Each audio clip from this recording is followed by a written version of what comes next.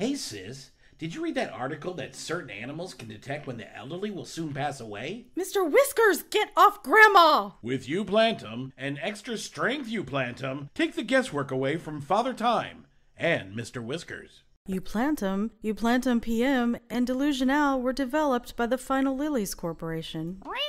Next on the History Network, the Roadkill Recipe Ramblers. And next week, tune into the season finale, all here on the History Network. We're the Roadkill Recipe Ramblers, and we'll ramble to your roadkill. Scoop it up and peel it off and toss it in a pot. Add a dash of this and that, heat it till it's heated, serve it till it's heated, then head on the road again. Hey, Jim Bob, the GPS says there's a stop in 10 miles. Garden food service? I don't want to stop there. Last time I went in that place, I asked for a jar of pickles. Took me 10 months to finish all of them. 10 months don't sound like you with pickles, Jim Bob. Yeah, but they were buttered dill slices. Next time I went down to the Alcoa for pickles, I got a buttered dill. Good and Jim Bob, but not GFS. It's GPS. The vitamin place? That's GNC. And see what? Oh, Jim Bob. Jim Bob and Earlene stop at a truck stop just outside Joplin, Missouri. While you're gassing up the truck, is there anything you need me to do? You can take an obituary of all the varmints we've picked up since we come in from Kansas City. Did you mean inventory, Jim Bob? Sure, what did I say? Oh, Jim Bob, you were giving these varmints an obituary. Well, that's half stupid. But according to your cousin Thermarmedy, it's the time of year when the roadkill count starts a-clicking. Are you gonna bring that up again, Jim Bob? Every spring and every fall, all outdoor critters can't handle the change in the weather, so they run out to kill themselves in traffic and the like, said Thermarmedy. Oh, Jim Bob, let her be. You know she's one brick shy of a load. In her britches. Never did figure out how them critters committed suicide back then with them covered wagons. Stuck their head in them spoke wheels, I imagine. Jim Bob, would you stop making fun of my second cousin? Well, she'd be my third cousin if Merlin didn't pick up that power line. There it is, Jim Bob. The Golden Jewel Truck Stop. Home of Chester's Chicken to Go.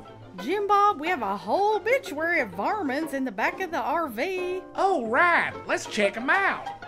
Earlene opens the cooler door in the Airstream to reveal the perfectly organized organs of the dead varmints they've picked up since the state line. 2 possums. Check. 3 raccoons. Yum, yum. Yum. Either a deer or a dog. Those semi-hits can be confusing. A beaver, 10 squirrels, and a box turtle. Turtle on the half shell. Turtle power! We're set till Thanksgiving. Unless any of your kin come around. As fate would have it, Jim Bob and Earlene's third cousins, Rory and Dora Patel, cross paths with them at that very truck stop. Hi, Jim Bob and Earlene. Rory, you quit smoking? No. Why? You'll never get him off those cancer sticks. Give me a lighter, Rory. Can you blow smoke rings through your blowhole? Jim Bob! Well, can you blow smoke rings through your blowhole? Y'all can't park this Airstream here. Casting a large dark shadow on the door of the Airstream was Rory and Dora's 470-pound baby boy Parmay. Why, Parmay, where have you been hiding? Must have been a good place because you're hard to miss. I've lost a whole 15 pounds. You can see it. I can only count 2 rolls on your wrist. Jim Bob, be nice to Parmay. Heck, you can almost see the outline of your ankles. I apologize for Jim Bob Parmay. We think the exhaust has been leaking in the truck. Jim Bob gets a bit dizzy.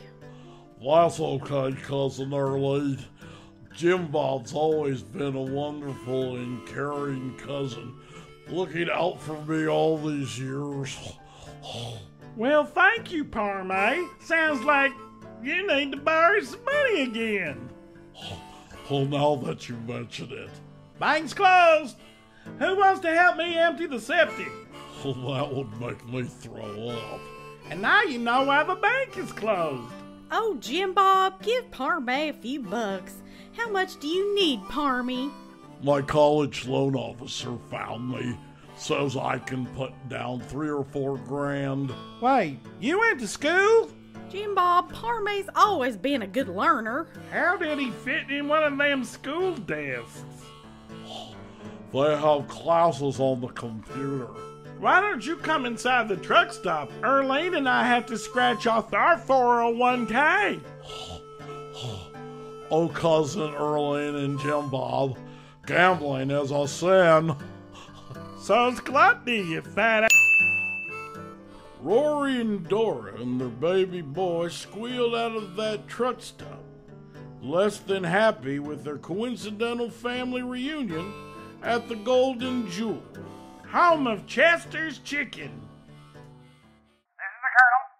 If you want real delicious fried chicken made with 11 herbs and spices, come to Kentucky Fried Chicken. Don't choke on batten pigeon at Chester's Chicken. My chicken is finger-licking good and won't result in a rabies test. Support the rabbit. Earlene spent a better part of half an hour shopping at the Golden Jewel truck stop, and as she turned down the last aisle, she ran into a wet but happy Jim Bob. Jim Bob, where on earth have you been? Taking a fine and wonderful shower at the Golden Jewel truck stop. The shower spray lasts 5 minutes, but me and all my new trucker buddy friends have an experience that lasts a lifetime. Jim Bob, you did shower alone. You know I can't wash my own back. Come on, Jim Bob, let's load all our assorted shit and sundries and hit the road. So Jim Bob and Earlene waved goodbye to the Golden Jewel truck stop. Where to next, Jim Bob? We're off to our season finale, Earlene. It's a special episode dedicated to all of our family and friends. Be sure to tune in, won't you? Why's my hair so stiff? So tune in next week to a heartbreaking episode of News of Cancer and Concern on a new rerun of Home Improvement.